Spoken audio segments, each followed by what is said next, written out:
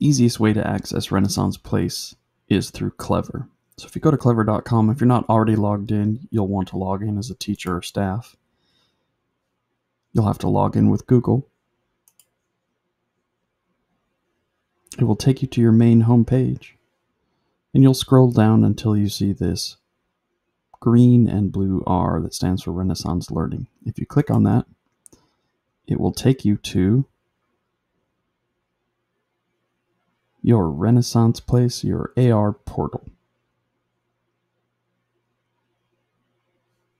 Previously, to access AR, let me log out to show you.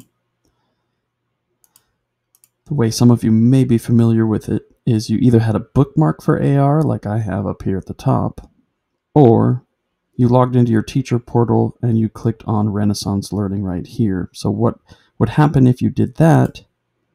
You'd have to come to this page, type in your email and your super secret